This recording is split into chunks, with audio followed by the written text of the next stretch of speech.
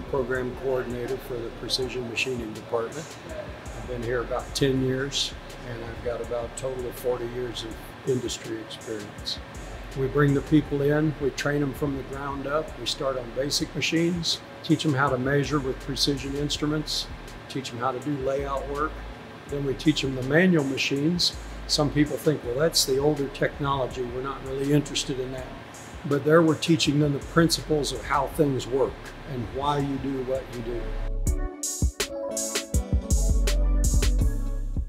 My name is Eric Moore here at Metropolitan Community College. I'm the lab technician in our SIM department, the Computer Integrated Machining and Manufacturing.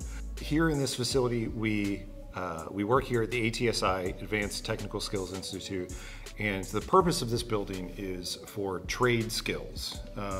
So in SIM, you're talking about Bridgeport mills, CNC machines, all of the stuff that you're going to find in a manufacturing environment. Probably once or twice a week I get something saying, hey, have you got any help? I need more help. I need more people. We actually train the people and then we put them out in paid internships. And so we set the students up with those paid internships among our business partners. And that virtually always leads to a permanent job position if the student wants it. So my name is Tyler Nudley, and I started or took the program because I wanted to get into manufacturing of drone-related products. And when I saw that there was a program available through MCC, Computer Integrated Machining and Manufacturing Program, and it was starting, it just prompted me just to jump in. And Department Chair David, he actually reached out to a lot of the manufacturers to see what they were actually using in industry, being able to relate and use that product and teach the students in the same machines that we would be using. With the program here, I was able to get a job in industry and use actually Akuma lathes to do that. So having that hands-on and learning is going to help me do what I want to do in the future. It was an internship at first for a couple weeks, and then they hired me on as an apprentice. It's amazing. Like, it put me straight into the company, and I knew exactly how to run the machine, and it was nice. Most of us who are highly skilled and highly experienced are old guys like me who are either retiring or dying. And it's leaving a huge gap behind us where for so long people have been pushed into other careers. So now that the older generation is moving on, we need the young people to come in and follow us up.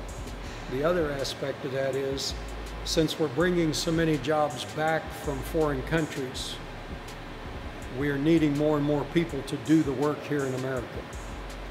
My name is Lee Biermeyer, and I do the tool and die apprenticeship program here. I knew growing up that I didn't really want to be at a desk. I think it was something that I just knew.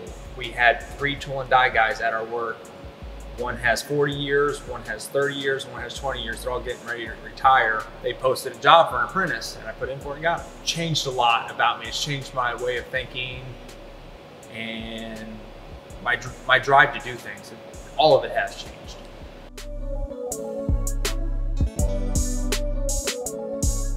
Well, our business partners have certainly enjoyed the fact that we are training on stuff like the same things that they're using, same software, same brands that they're using. That's one of the reasons they like having our students so well, is they are ready to go.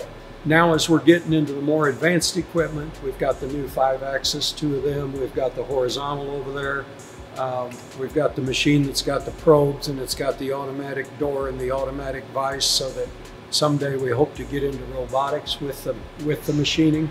I think that's important because advanced manufacturing is just that. You've got to stay on the cutting edge. It's got to be the latest stuff. So we need to have the best, we need to have the latest, and then we need to be training the students on that so they're ready to go out and be as highly productive as they can be.